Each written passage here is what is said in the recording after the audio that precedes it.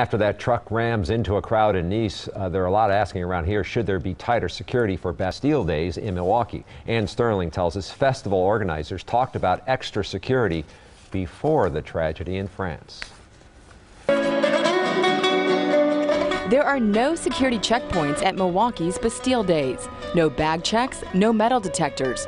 But organizers say security is a top priority. We have been very much in close communications with the Milwaukee Police Department for weeks. Kim Morris is the executive director for the Easttown Association. She says security measures are being stepped up right now. Bikes, horses, you name it. We have obviously ramped up our security. 250,000 people are expected to attend this year's French-themed festival. And unlike Summerfest, people can walk right in without stopping at a security checkpoint.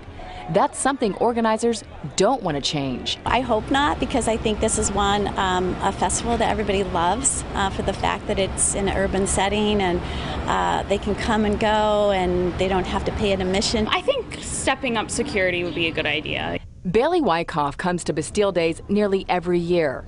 She thinks after a truck plowed into a crowd celebrating Bastille Day in Nice, security should be tighter at all of Milwaukee's festivals.